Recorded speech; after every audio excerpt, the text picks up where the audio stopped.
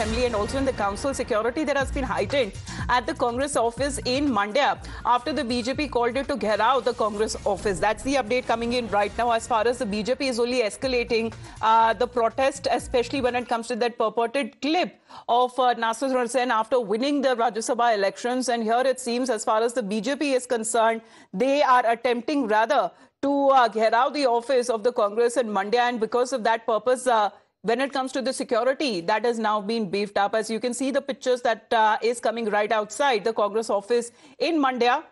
Let me also get as far as the updates that are now been coming in. Thank you for the moment, Deepak. We'll just come back to you. But right now, please do stay on with us, because similar updates that are now coming in from Jammu as well.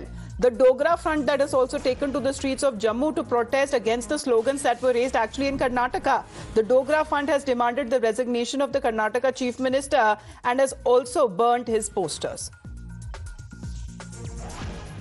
Dogra front people here are out on the street. They are protesting against what really happened inside the Karnataka Assembly yesterday, when the Congress leaders, they were raising the slogans Pakistan Zindabad. They are saying the attempt is made to convert Karnataka also into Kashmir. What used to happen in Kashmir before abrogation of Article 370, the same thing is happening. But now you can see they are burning the picture of Karnataka Chief Minister. They are saying the Karnataka Chief Minister will have to respond. The Congress leadership cannot remain silent, because 3 years back, in a similar manner, such slogans of Pakistan Zindabad were raised inside Jammu and Kashmir Assembly, that too by National Conference leader. But now, here inside, after the results were declared of the Rajya Sabha, Naseer Hussain was declared victorious. Immediately after that, Pakistan Zindabad slogans were raised. And here you can see they are burning pictures of Siddaramaiah, and they are raising slogans. They want that there should be action against the people who are responsible for their act. They want that this man need to resign, because this is a very serious matter. This is only going to encourage and embolden all those anti-national elements.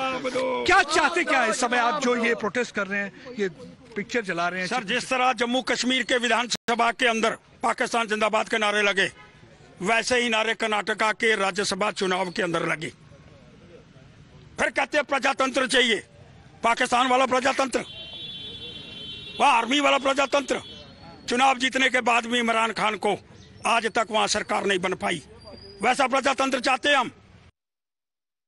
So such has been the protest that has been witnessed in multiple parts of the country, including that of Jammu. And on your screens, as far as the first video clip, the purported clip that has been posted by the BJP and the objection being raised, they have been calling it as pro-Pakistan slogans have been raised, and similar protests that have been intensified in different parts of Karnataka, in the assembly, in the council as well. The BJP leading the Tiranga march, and also when it comes to the dharna by Dogra front in Jammu, Mandya office, as we're looking at the pictures where security has been heightened outside the Congress office. And of course, there is another protest by the BJP in Hubballi. Those are the news updates we are tracking from the state of Karnataka. Deepak, thank you very much for the moment. We will be back after a short break.